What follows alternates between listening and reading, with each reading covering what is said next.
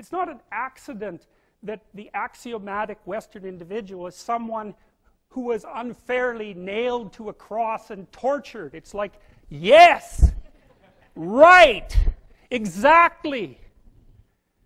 So what do you do about that?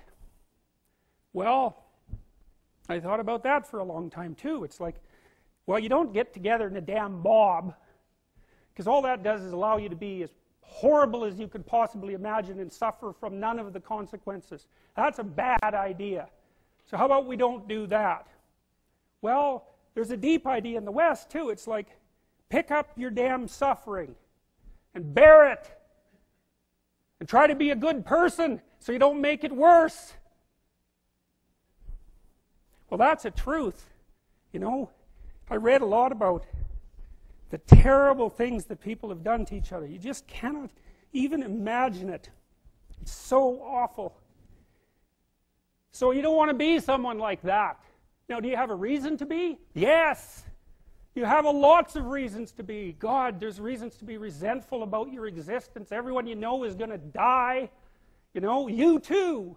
And there's going to be a fair bit of pain along the way, and lots of it's going to be unfair. It's like, yeah, no wonder you're resentful. It's like, act it out and see what happens. You make everything you're complaining about infinitely worse. There's this idea that hell is a bottomless pit, and that's because no matter how bad it is, some stupid son of a bitch like you could figure out a way to make it a lot worse. So you think, well, what do you do about that? Well, you accept it. That's what life is like. It's suffering. That's what the religious people have always said. Life is suffering. Yes. Well, who wants to admit that? Well, just think about it.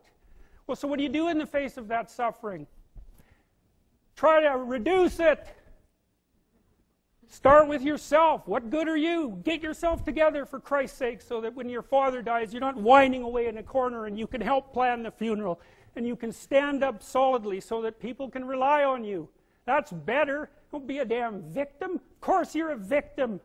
Jesus, obviously. Put yourself together.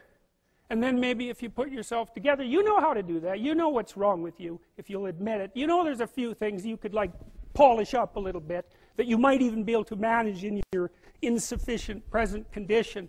And so you might shine yourself up a little bit, and then your eyes will be a little more open, then you can shine yourself up a little bit more, and then maybe you could bring your family together instead of having them be the hateful, spiteful, neurotic, infighting batch that you're like doomed to spend Christmas with. So then you fix yourself up a little bit, kind of humbly, because, you know, God, you're a fixer-upper if there ever was one. And then you got to figure out, well, can you figure out how to make peace with your idiot brother? And probably not, because he's just as dumb as you, so how the hell are you going to manage that? And so then maybe you get somewhere that way, and your family's sort of functioning, and you find out, well, that kind of relieved a little bit of suffering, although it reduced the opportunities for spiteful revenge, and that's kind of a pain in the neck. And so then you get your family together a little bit, and you're a little clued in then, at least a bit, because you've done something difficult that's actually difficult. You're a little wiser, and so then maybe you could put a tentative finger out beyond the family and try to change some little thing without wrecking it. It's like, our society is complex, and we teach our students that they could just fix it. It's like, go fix a military helicopter and see how far you get with that. It's like, what are you going to do? You're like a chimp with a wrench. Whack! Oh, look, it's better. It's like, no, it's not better. Things are complicated, and to fix things is really hard. And you have to be like a golden tool to fix things, and you're not. So, and that's the other message of the West. It's like, how do you overcome the suffering of life? And I'm not saying it's only the message of the West. How do you overcome the suffering of life? Is be a better person. That's how you do it. Well, that's hard. It takes responsibility. And I think, you know, if you said to someone, you want to have a meaningful life? Everything you do matters. That's the definition of a meaningful life. But everything you do matters. So you're going to have to carry that with you. Or do you want to just forget about the whole meaning thing, and then you don't have any responsibility, because who the hell cares? And you can wander through life doing whatever you want, gratifying impulsive desires for how useful that's going to be. And You're stuck in meaninglessness, but you don't have any responsibility. Which one do you want? Well, ask yourself, which one are you pursuing? And you'll find very rapidly that it isn't the majority of your soul that's pursuing the whole meaning thing, because, well, look what you have to do that. You have to take on the fact that life is suffering. You have to put yourself together in the face of that.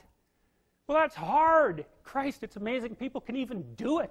I'm stunned every day when I go outside, and it isn't a riot with everything burning. Because really, God, you talk to people, it's like, I knew this guy, he'd been in a motorcycle accident, and it really ruined him, and he was like a linesman, you know, working on the power, and he was working with someone who had Parkinson's disease, and they had complementary inadequacies, and so two of them could do the job of one person, and so they're out there fixing power lines in the freezing cold, despite the fact that one was 3/4 wrecked with a motorcycle accident, and the other one had Parkinson's. It's like, that's how our civilization works. It's like, there's all these ruined people out there, they've got problems like you can't believe. Off they go to work and do things they don't even like, and look, the lights are on. My God, it's unbelievable. It's a miracle. It's a miracle. And we're so ungrateful. College students, the postmodern types, they're so ungrateful. You know, they don't know that they're surrounded by just a bloody miracle. It's a miracle that all this stuff works. That all you crazy chimpanzees that don't know each other can sit in the same room for 2 hours sweltering away without tearing each other apart, because that's what chimps do. So, anyways, so what happened? Well, I made some videos, and I got to the bottom of some things, at least as far as I can tell, so I told you what the bottom is, and then I got this idea about what you might do about it, which isn't my idea. It's not my idea. It's an old idea. It's far older than Christianity. It's old. It's the oldest story of mankind. Get yourself together. Transcend your suffering. See if you can be some kind of hero. Make the suffering in the world less. Well, that's the way forward, as far as I can tell, if there is any way forward. And that's what's under assault by the postmodernists. So look out, because they know exactly what they're doing, and they know exactly why they're doing it.